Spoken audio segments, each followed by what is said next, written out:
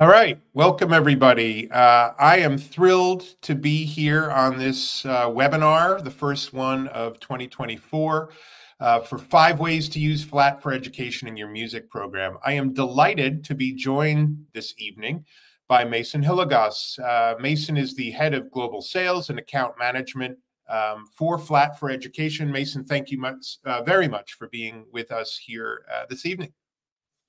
Thanks for having me, Jim. It's a pleasure, and I'm excited to show everybody kind of what together we can do for the music space.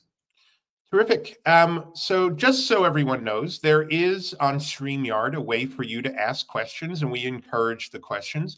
We will try to condense all the answers to the end of the webinar, but if there are ones that are timely and you really need to know, you can ask them at any point, and we might choose to answer them in the middle of the webinar. But let me dive right in and tell you what to expect for this evening. Again, joined by Flat for Education. These are the points that we'll be covering, and hopefully it will cover all aspects of K-12 music programs. So the first thing I'm going to talk about is, why do you even need notation software in a music program? For many music teachers, it's the first thing they think about when they think about, hey, what type of software would I need as a music teacher? Many people think that notation software is one of them, but we'll also talk about why your students might need them and what it can do, and how Flat specifically is different than all the other programs that are out there and some of the features that make it so exciting. Then we'll talk about 3 very specific integration points. The first, the vast majority of music programs in the United States, at least, focus on performance ensembles and what you can do with Flat with your ensembles, whether you're teaching choir, band, orchestra, modern band, mariachi, steel pan, piano, whatever you do with your kids. There is stuff within Flat that I think is really wonderful to afford your students the opportunity to use to make their performance ensemble experience even richer. After that, we'll go into composition. When we talk about general music, and when general music, we're talking all the way down to elementary school to the youngest ages, up to, even into the college world. Composing with notation software is something that is very natural. It is the way that a lot of composers do their craft. And so we'll look at some composition activities and strategies that you can do with Flat. Next, we'll look at music theory. Music theory is greatly enhanced. I can't imagine teaching music theory, to be honest, in this world that we live in, without some type of notation software at your students' fingertips. So we'll look at some of the various things that you can do between worksheets, voice leading, all those types of activities that are kind of common with music theory. Before we get into the practice first and Soundtrap integrations, we're also going to talk about a really cool tool, the music snippet that you can use with Google Docs and Google Slides. And then, after the 2 integrations, which I think are really, really cool and are very specific to Music First and Music First Classroom, we'll open it up for questions and try to get all of them answered. We're about 45 minutes in total, just to give you an idea. And if you're watching this remotely, you can always get in touch with us through our various emails. So I'm going to dive right into the main question to get us all started. And again, if you have comments that you'd like to share, please feel free within the StreamYard interface. So why notation software in a music program? Well, let me give you my little quick history of the way I used it, and maybe this will strike a chord with some of you. When I started teaching back in 1992, really music notation software was the only software that was around. There were programs. I used a program called Personal Composer. There was a program you might have heard of called Finale. Back in the early 90s, music notation software was really the main way for students and teachers to interact musically with their computers. And with that were, so many different things for teacher use specifically. I can't imagine being a teacher without some type of notation software program. first and foremost for creating materials for your students. It's just very simple. If you want to, whether it's creating materials to show up on a screen to explain a musical concept, whether it's to create your own arrangements, to create a musical, melody for your students to sing along to. When I first began, I taught in a very poor school and I had no budget for music. And so I custom wrote arrangements for my ensembles. And having the, think of music notation software really as like a word processor. It's kind of, if you were going to write a story, if you were going to write something for other kids to read, would you really write it on paper and let them see your chicken scratch handwriting? Or would you put it in a word processor and print it out for the students to be able to read a whole lot easier? For those of you who have ever played in a pit for a musical, if you remember the Tams Whitmark scores where they were all handwritten, I would always be asking the conductor of whatever pit I was playing, and what note is this? Because it was really kind of chicken scratch handwriting. So obviously that's a very, easy thing to wrap your head around, so that you can actually read the music. But when you think about what notation software can do, and specifically flat, today it's incredible. All of the features that are available. Google Docs is something that kids know about when they're writing, a Word document, something that they need to do for homework. Well, think of Flat and the collaboration feature that Flat has, which is really extraordinary and unique to Flat. Think of Flat as the Google Docs of music software, of music notation software, so that students can actually live collaborate on a same score and write music together at the same time, which is extraordinary and unique to Flat. And it's something I think is pretty magical to see. It freaks me out, to be honest, that we're able to do that. The sound set, one thing I will say, and I think it's clear head and shoulders, is when a student can write something and instantly hear it back and have them hear what they've written, it is a magical experience for kids. It also tells them, was it good? Was it something that you enjoyed listening to? And if you're writing music for a trumpet or a bassoon or a piano, isn't it really nice when you hear that played by an instrument that sounds like a bassoon or a trumpet or a piano, rather than kind of what I would call the cheesy MIDI sounds that you'll typically hear with notation software? That kind of experience is really wonderful for kids and really can open up a whole sonic palette for them and say, wow, this is really neat. And it doesn't just need to be for traditional instruments that you'd find in a band or an orchestra or a choir. Flat has all kinds of instruments, including the instruments that you might hear in a rock band, that you might hear in a country band, in a bluegrass ensemble, you name it, or mariachi, they have it. So, notation software for music teachers is something that's very understandable, very accessible. And for students, it's like teaching kids English without teaching them how to use a word processor so they can actually create. Think of it that way. If you're teaching music, it's good for kids to be able to go in and write it. And I really, I'm a huge advocate for notation software in aspects of a music program. There are places where it doesn't belong. I'm very well aware of that. But for the vast majority of things that are in a music curriculum today, it is really essential to have a notation program.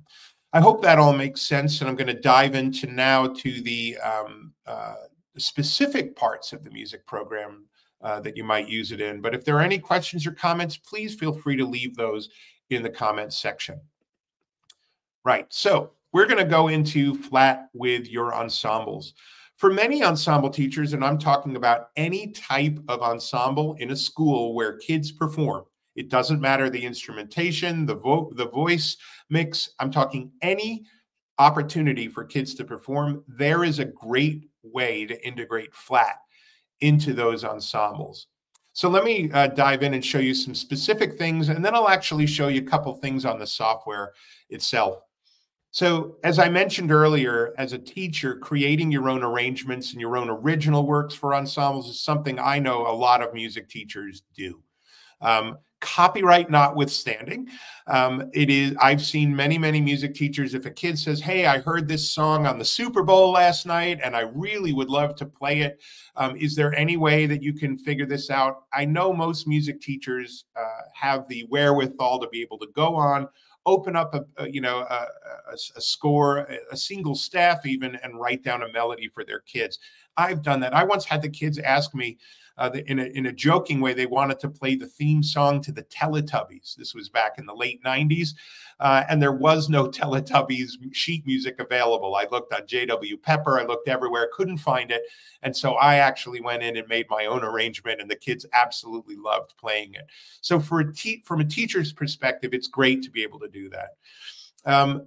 This next bullet point is something that I've seen at conferences many, many times. And you might say to yourself, really? The answer is really. Have students compose warm-up exercises for the ensembles. It's something that you do every day. It's like calisthenics, whether it's for your choir and you're warming up your vocal cords, whether it's for your orchestra, you're tuning up, getting the instruments warm, or your wind orchestra, band, or wind ensemble. Having students write simple warm-up exercises, even if it's only scale patterns. If you're doing your B-flat concert scales and you're playing whole notes and then you go into different rhythmic patterns, have the kids just do the scale with different rhythmic patterns. Or have your kids, maybe more your advanced kids in your high school, write chorales for your ensemble, or have them go in to a website like the Choral Public Domain, find a chorale that they really like, and then have them adapt it for the ensemble. Giving kids that sense of agency, that sense of purpose, where they're having a piece of music that they've written, performed by the ensemble they play with, is a very cool and special experience for them. Next thing is that Flat has already a great resource library. And after I get through these bullets, I'm going to ask Mason to share some of those. But there is a great resource library already available with some, kind of example files for students. In a second, I'm going to show you a very quick ensemble assignment that I would do if I were still teaching band. You can sync your pieces, your scores, with actual audio or video files. So if you have a piece of music that you're performing and you find it on YouTube, you can easily sync that YouTube video to the score if you have it available to you in Flat. Really, really cool. And towards the end of the presentation this evening, I'm going to show you the coolest feature in Flat, at least for ensembles, in my opinion, is that any score that you have in Flat, you can export directly to Practice First so that your students can be assessed. So what I'm going to do now is switch over to the Music First classroom, and I'm just going to go over there and show you. I made a class called Flat Examples, and in the Flat Examples, I'm going to go to my class overview, and I'm going to show you record yourself performing this piece. So I created this for my students. When I open it in Flat for Education, I can show a student preview of what this looks like. So the students log in, they open up their assignment, and it says, record yourself performing this piece. They can go in and see what that looks like, and then they can record it. So there's an audio recording that they can do. So it's pretty cool. They go in here, there's a record button. I'm hoping you can see this. They click record. They pick the part that they want to play. They record it, and when they're finished recording it, this little button right here that Flat helped us build, so the integration between the classroom and Flat works out beautifully, is a little turn it in. So you can, after a student is completely done recording their part, they can turn it in for the teacher to hear it. Building a portfolio for your students, a portfolio of their work, is extremely cool. Does it do auto assessment within Flat? No. It does, however, take that recording, attach it to that student's account, and lets the student turn it in so that you as the teacher can hear it, and compile a portfolio of those student recordings. So what I'm going to do is go back to my slide deck now. Hopefully, let's see. Yep, there we are in our slide deck. Mason, if it's okay, I'd like to turn it over to you to show us some of the really cool resources that you have in some of the classes in flat.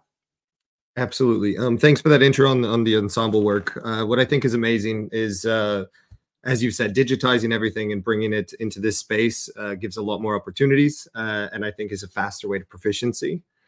We have loaded, as you mentioned, a lot of resources into the platform itself. Those are all here under sample assignments. I've broken these down into classes for simplicity. There's a lot of things you can do, whether it's performance, whether it's composition. I think, as you mentioned, kind of when you're working in an ensemble, one of the key things is getting the students to work together, practice together. So, for example, this is a very basic thing. It's a blank score. Separate your students into a group of 6, and they can essentially compose together. So I'll show you here what it looks like in the app. You can preload it with different templates, different instruments, things like that. You can have your students leave comments for each other live while they're working. And that's just, let's say, one quick attribute. On top of that, as you mentioned, for performance, we don't have the auto grading, but I think it's a great starting point working towards practice first, because it doesn't auto grade. It gives the students, let's say, some more time to become confident before they start to get feedback. So let's say here's a recorder practice. This is, let's say, on what is this, from about 1st, 2nd, 3rd grade, where your students will get a fingering chart and they'll be able to record themselves, as you mentioned previously. And this is a great way to scale proficiency by giving them 2 different visual, let's say, outputs that they can use, record themselves here, and send it to you. And then, obviously, you can listen to those files, write in Music First Classroom, give the grades, and yeah, it's very quick. Yeah, and I think, Mason, that little recorder fingerings under the notes, I don't think a lot of people know that you could do that. That's pretty darn cool that there are fingerings available. So, you know, we've got a quick webinar this evening. We could probably spend the rest of the time going through all these activities. But, you know, at the end, we're going to encourage you to get flat and try it out for yourself if you don't already have it, and go and explore these resources yourself. We're going to go back into the slide deck now and move on to the next aspect, which is, you know, composing with flat. To me, one of the most powerful activities you can do with your students is to let them compose. And there are a wide variety of tools out there where students can compose. But being able to compose in notation software is something that's really, really special. Let's go back to the slide deck. There we go. I'm going to move forward to here's some ideas. I'll show you an example or two, and then we'll go back to Mason to pick up anything I missed. So the first thing is that flat, as Mason just showed you, there are assignments that are already pre-made in the resource library to serve as an example, as a sample, if you will, for you to do. What I would typically do with kids is give them a baseline and have them write a melody over it. Give them a melody, have them write a baseline underneath. Give them a measure with a melody and then a blank measure for them to complete. Those types of activities, especially when you're starting out, really give kids a kind of, think of it as bumper bowling, right? If you give students a blank score with all of the, you know, features and say, go ahead, compose, they're not going to be able to do that really easily. You know, they're almost killed by, or their creativity might be hurt by all the choice. So what I like to do with kids and students specifically in the K-12 arena is when they first get started, giving them kind of guidelines or very strict rules when they get started, and then slowly taking away those rules as they get a little more comfortable. And one of the most amazing features of flat that I don't see in any other product is what they call tool sets. And I cannot overstate how important these are. You can create, as the teacher, unlimited amounts of tool sets. And what those tool sets do is let you say, you know what, in this tool set, the students can only use the quarter note and the quarter rest. That's it. All the other features then become grayed out. And that may sound draconian, but when you're doing this with 3rd graders, 8-year-olds, and saying, I'd like you to compose a 4-measure melody using only quarter notes, having the ability to block off all the other wrong notes and just say, no, it's just a quarter note and a quarter rest is incredible. Very, very powerful tool. When Flat first launched this, I went nuts because I thought, oh my goodness, this is exactly what I've been asking and advocating for, the ability to kind of give those students those rules. Music First Library, our own content library, has pre-made resources as well. Really, really cool. I can't recommend that strongly enough. We have a brand new set of composition lesson plans that are in the Music First content library under the general music section, which I'll show you in a little bit. You can create template files for your students. Any score that you have in your own library can be shared with students for them to work with. And the collaboration feature, which Mason just mentioned, extremely cool. Give out group work, have them compose, one person compose a melody, one person compose a harmony, one person compose a percussion part, one person compose the bass line. Very, very cool. I'm going to switch now over to the Music First classroom, and I'm going to go in here and show you one of these examples, if you will. I'm going to go to compose a melody over the bass line. So this is what it looks like in the Music First classroom. I came up with an assignment. I gave a bass line and said compose over it. When you click on open in Flat for Education, it launches that assignment as I just showed you. By the way, this assignment I created myself in about 3 minutes. So it's not hard to do. When I click on edit, just to show you what this looks like, every time you log in as a student. Sorry to interrupt. You just need to reshare the tab so that we can see the Flat. How's that? There we go. Thanks, Rachel. Appreciate that. Yeah, so whenever it launches a new tab, thank you, StreamYard. Appreciate that. So whenever a student launches it and completes it, I can go in now and start composing. And right now, I am just typing the letter names because I do not have USB keyboard hooked up. But I'm just typing letter names in. Right?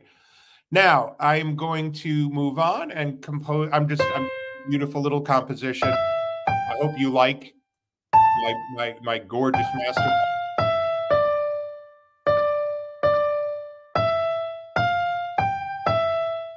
And then I'll put a half note here. It's going to be great.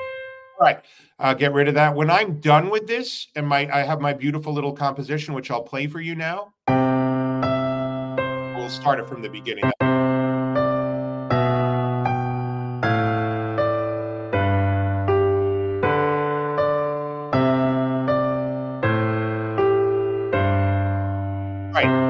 Done. I feel like, yeah, this is beautiful. I really like this. All I have to do is click turn it in. And I'm going to say, yes, I do want to turn this in. And now it is given back to my teacher for an assignment. The teacher can then comment, they can hear it, they can listen, they can give suggestions. It's really pretty cool. I'm going to switch tabs and go and open up the Music First content library just to show you in the general music section, just to show you the second thing. First compositions with Flat. If I click on this, there are 17, there are 4 lesson plans, 17 tasks pre-made. So if I want to do a question and answer lesson plan, I open it up. And in there are all these pre-made assignments ready for you to use with your students. So again, with composition, and I'm going to turn it over to Mason in a second, with composition, there are tons of pre-made activities that I strongly suggest you use with students first before giving them a blank score and saying, do whatever you want. So I'm going to stop sharing my screen, go back into the StreamYard, and Mason, maybe you can show some of the composition activities that are already included with Flat's resource library. Yeah, absolutely.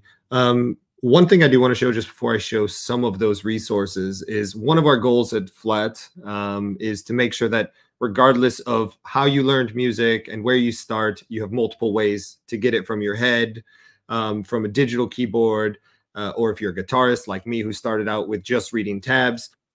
Regardless of where you started, the composition assignments allow you to give your students multiple ways to compose. For guitars, it's just a tablature in there. For recorders, you have the fingerings. For drums, you have different pads. So we've done our best to make sure that when you're in a composing space, you have, let's say, multiple avenues you can pursue. In terms of, let's say, the assignments that are on there, you did show one similar to this. This is composing a counter melody.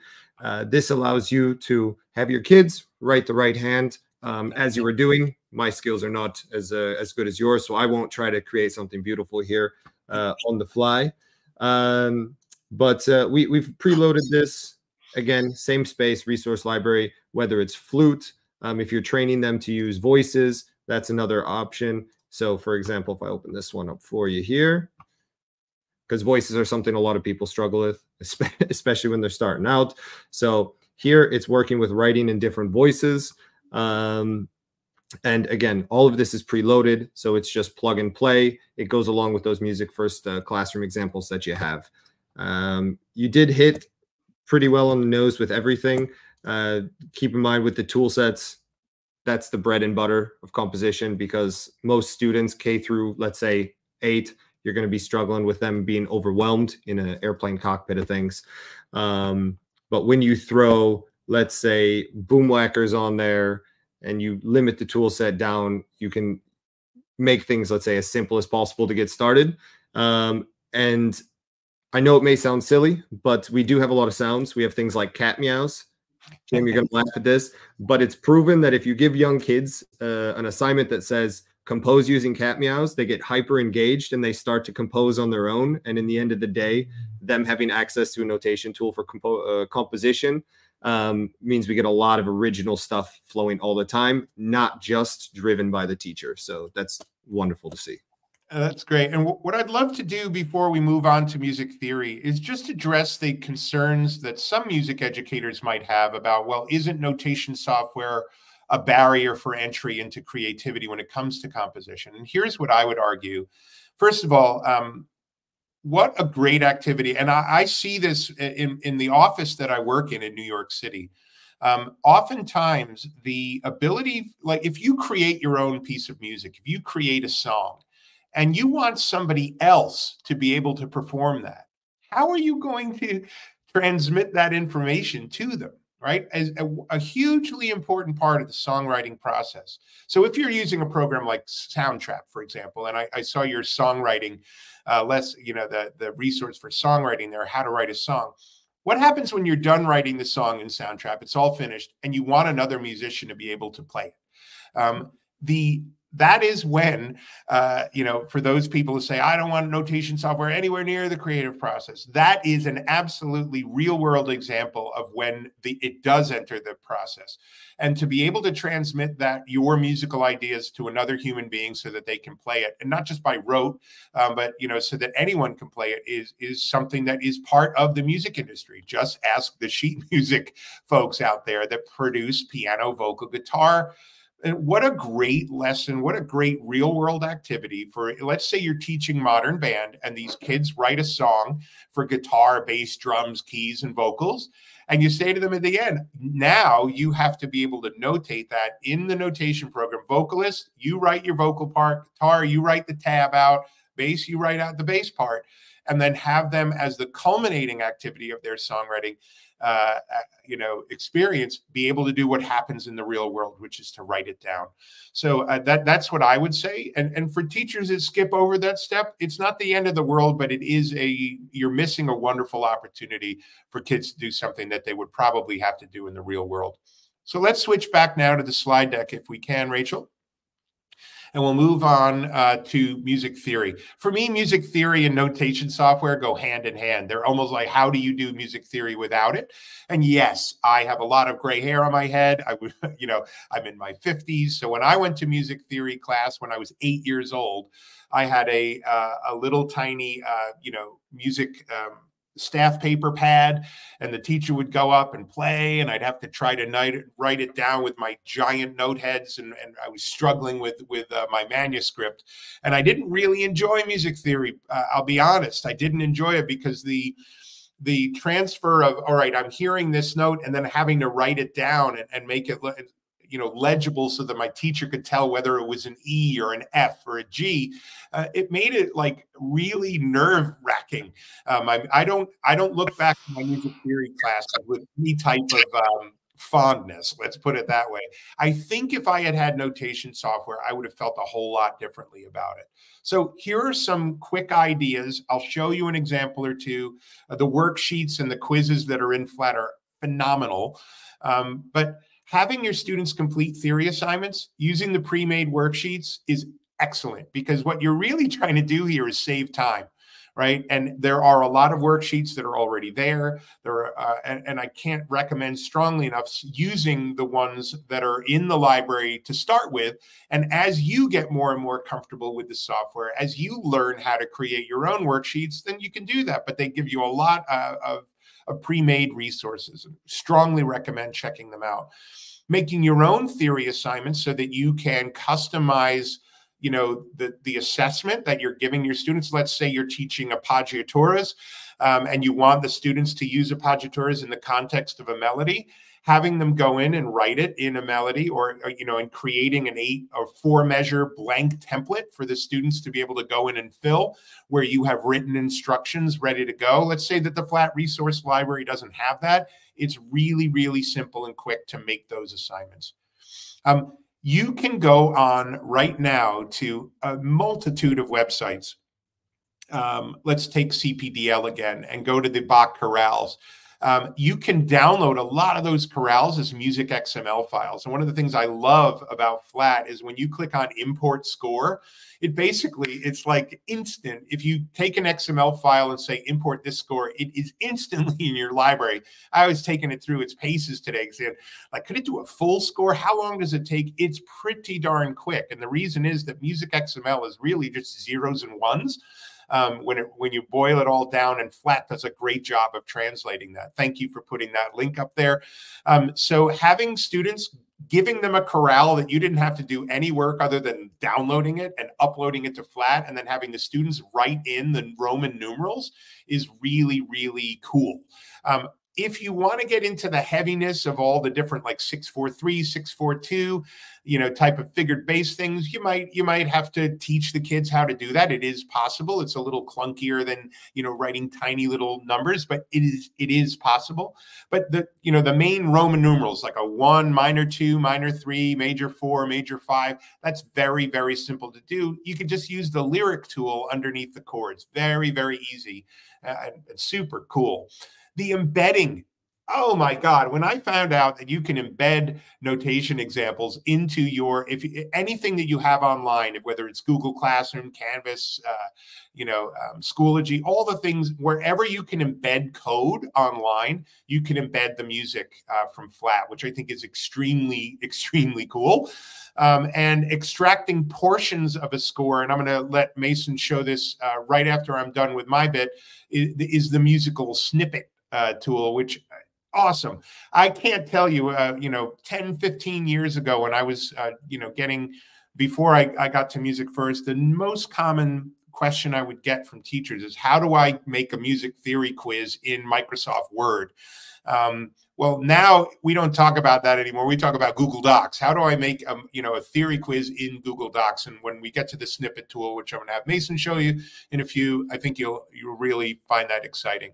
What I'm going to do now is share my screen. Let's see. I think I took mine off, so I'm going to go to sharing my screen. I'm going to share my. Let's go here and click share. Rachel, that should be able. Can you let me know, Rachel, if you can see my screen now? Sorry, I did that. Yep. Somebody let me know whether you can see it. There we go. Okay. So you can see my screen. I'm going to go back into my class, which is, I made one called Flat Examples. And in the Flat Examples, if I go to the class overview, there's this note naming worksheet. What I'm going to do now is switch over to what it looks like as a student. So I'm going to go here. I'm going to make sure I share this tab instead. Let's actually go to demo. I'm going to log in as Mason. I'm going to add my password. This is what it looks like as a student. And all I did for this, by the way, is go to the resource library and attach it. So complete this note naming worksheet. I click open in flat for education.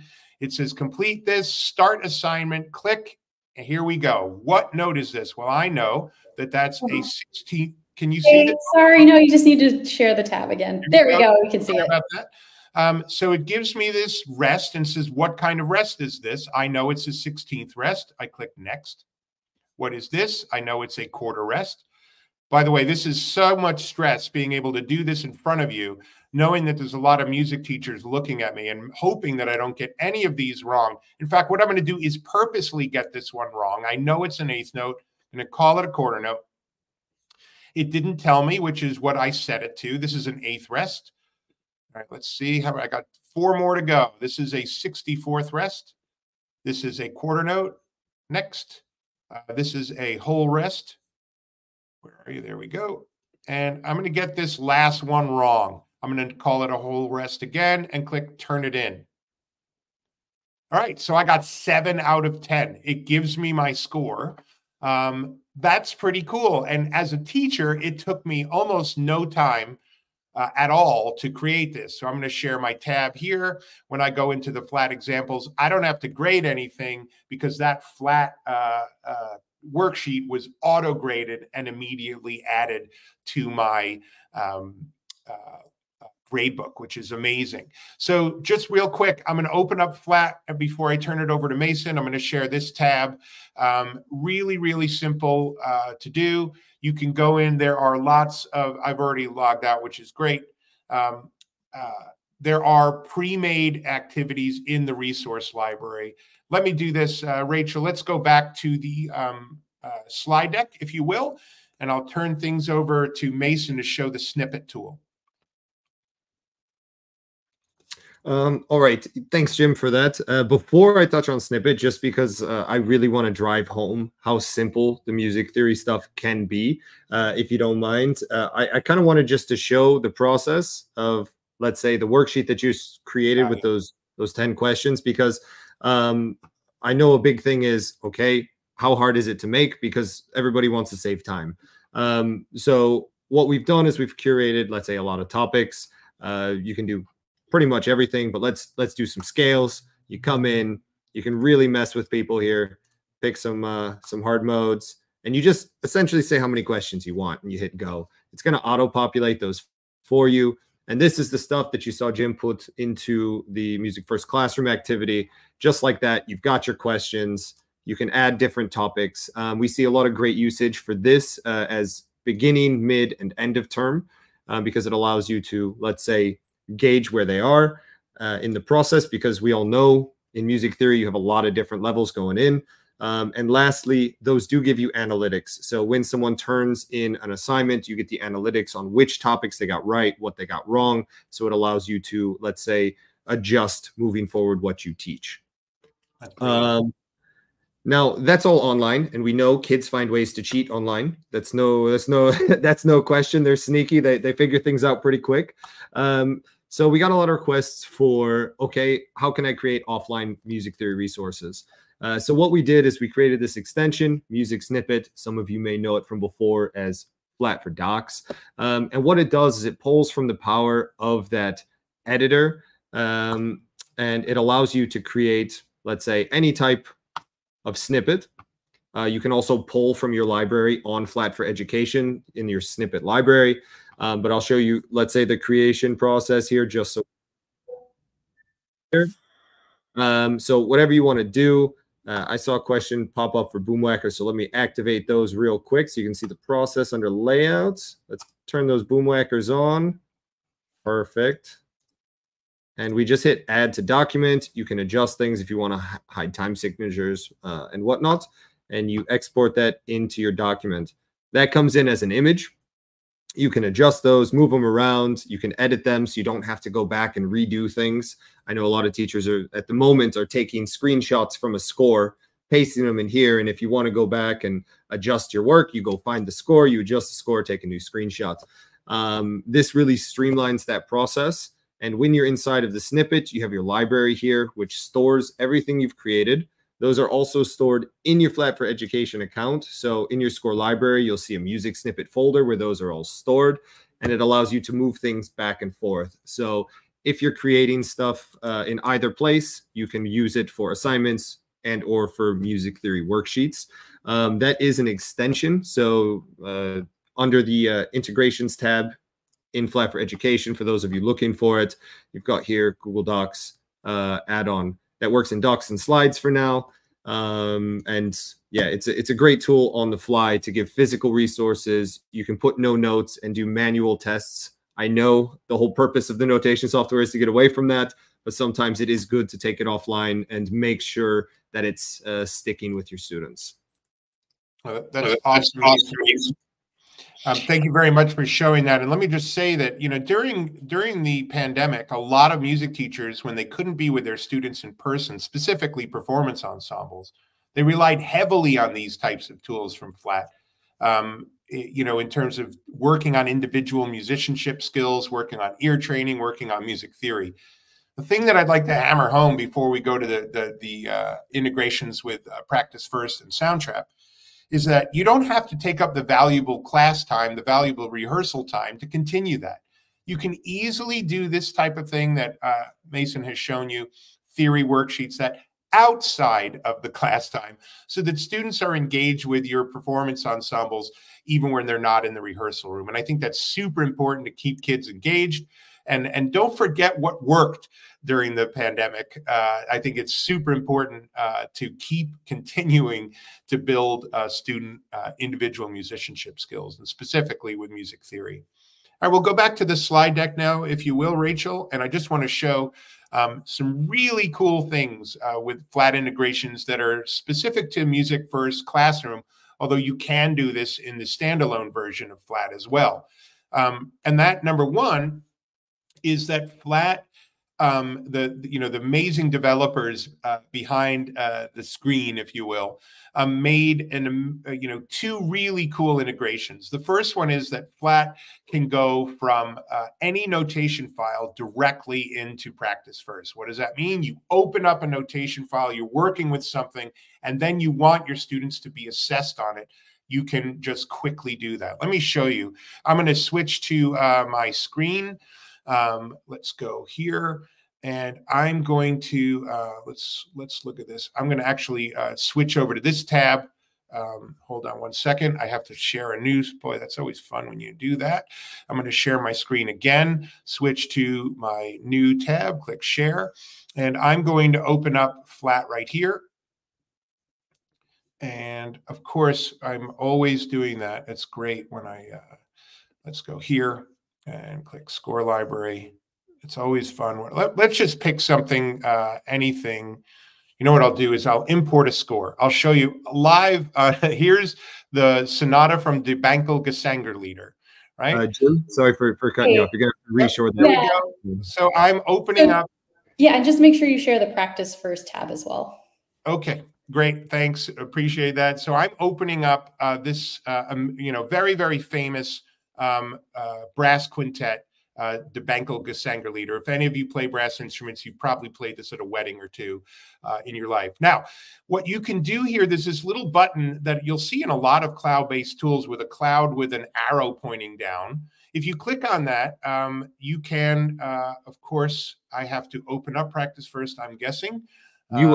Sorry, Jim, you're in a student preview, so you're in as a student, so the teachers can go into Practice First. So if you at the bottom there, if you hit leave student preview, you'll go back to your teacher base. Thank you very much. I appreciate that. That's why thank you.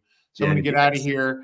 Thank you, and go into my demo class and go into let's go my score library. There we go. There's the Frankel Gesanggerlieder. I'm hoping you can still see that. And there's that little cloud with the arrow pointing down, and then it says export to Practice First. I click on that, and then what it's doing is taking that entire score and converting it into a Practice First file. One button, right? I just did that. As soon as that Practice First file opens, I'm going to switch. So I'm getting my percentage. It takes about anywhere between about a minute to do that. What it's doing is incredible. It's converting notation files to a Practice First file that can then be assessed, which is super cool. While that's doing that, I'm also going to do this. I'm going to click the export and click export to Soundtrap. So by the way, super important. It's not going to, when you can go the reverse way from Soundtrap to flat, as long as it's notation, it will make that into a track within Soundtrap. So I'm going to do that at the same time too. Let's see what happens. I'm waiting for this 50%, 54. It's always fun to wait while everybody's watching you. No, anyway. I mean, it's a brilliant integration. And the way I like to look at it, Jim, we spoke about this before, is that it really takes your students from, let's say, level 1 to composing, learning notes. Then they're working to practice it, let's say, without auto grading, just recording themselves, gaining confidence. And then practice first is, like, let's say in my eyes, that next level where you're ready, you want to get some grades, you want to judge yourself on the fly, see how you're performing. So, I mean, this integration is really key, I think, to progression. Yeah, and to be clear, no other program does this. Not Noteflight, not MuseScore, nothing. This is unique to Flat, and it's one of the main reasons we love working with Flat so much. And we recommend it to every one of our Practice First customers because of this integration, which is really, really neat. Anyway, it's still doing it. I probably should have picked a one-line piece, but you get the idea. I will, while we're still waiting for that, I will do something. Let's go. I get impatient. I'm sure you do too. Come on, you can do it. I actually have one that's already complete if you'd like me to show. That'd be great. Thank you. Okay, cool. I'll come back to this by the end to show everybody. We'll go back. So this is a 2-part partner song. I have it exported to Practice First. And there it is. It's super easy. Once it's been exported once, it takes less than a second to do it a second time. Yeah, and then you can assign this to any of your students. You can have your students create exercises for each other, which is very cool. But yeah, this is something that I absolutely love about Flat. Yeah, and for those of you, I'm waiting on the Debankel Gesanger leader. It's a long piece, and so the longer the piece, the longer the export takes. And it is amazing that you can do that because there's nothing else that does it. You can't do this with Make Music Cloud. You can't just open up a score that you have and make it suddenly show up in a music assessment program. And you could do the same exact thing with Soundtrap. So if you wanted to take this, and let's see, is it still going? Of course, it's still going. I did it earlier, but let's see. What I'll do now, yeah. I'm assuming if it's stuck at 90, there's some glitch in there. It's usually quite a bit faster than this. Yeah. There it goes. So what I'm going to do now, you can see it there. Let me, you can all see my screen. Yep. So I'm going to click save, right? And there we go. There's the piece in Practice First. And I can then have my students, look at this. It already put the parts in a drop-down menu so the kids can choose the part that they want to assess. They can hear it played. And let's go here.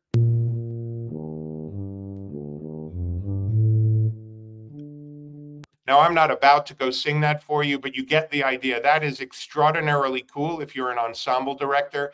Anything that you can find in a music XML format, which you can then bring into Flat, or anything that you compose within Flat, you can bring over to Practice First. And there's another way, which we'll talk about probably on another webinar. You could do it with Music. You take it from a PDF, you convert it to music XML, you bring it into Flat, you send it to Practice First. Absolutely fantastic. I can't reiterate enough how much of a huge time saver that is. What I'm going to do now is show you one more thing. I'm going to click on Flat again, and I'll pick a much smaller piece. I'm going to pick, let's do baseline example. You'll probably have to share that again, Jim. There you go. So I now have my baseline example where I just have a bass part. I click on the export to Soundtrap. It then will immediately bring that bass line into Soundtrap, which is super cool. Now, what I like to do with this, and you might think I'm crazy, is there are so many MIDI files that live online of pop songs, folk songs, you name it. You can bring those MIDI files, open them up directly into Flat, let the kids play around, let them change it, let them adapt it, let them arrange it, and then have them bring it into Soundtrap to add a beat to it, add some loops to it. Really, really cool activity for kids. The ability for Flat to speak with Soundtrap is mind-blowingly cool to me. Rachel, let's switch back to the slide deck if you wouldn't mind. And we'll go here. So those are the two integrations that I wanted to highlight tonight between Flat and Practice First and Flat and Soundtrap. And I think having those integrations is something extremely unique and time-saving for music teachers. Thank you, Peggy. Appreciate that.